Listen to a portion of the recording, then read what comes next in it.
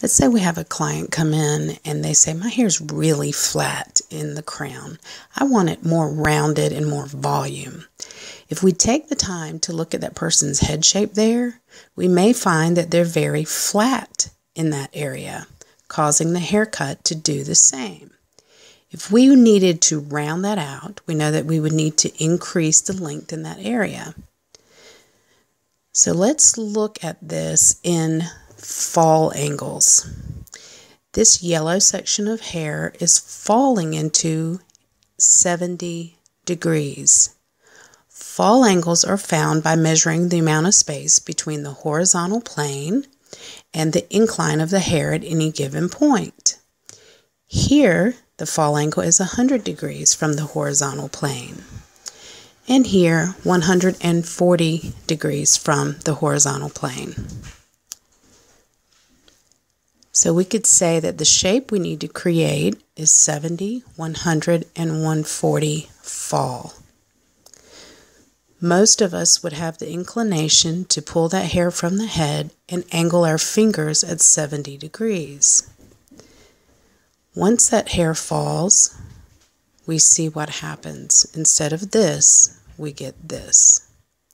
We actually end up with a 40-degree fall angle from the highest plane, and then a 60-degree fall angle from the lower plane. With Head Shape Matters cutting system, we cut hair from each plane of the head. This is a diagonal plane. This is a diagonal horizontal plane. We want the hair from both planes to fall into 70 degrees. We'll start with the diagonal. Using the Head Shape Matters projection chart, you can find the diagonals, the 70-degree fall angle that you want. Find the top length of hair within that plane. In this case, it'll be 4 inches. That will become our guide length. Our projection chart tells us to cut this at 70 degrees in order for it to fall into 70 degrees. Next, we'll look at the diagonal horizontal. We want that to also fall into 70 degrees. Using our projection chart, it will tell us exactly how to cut it.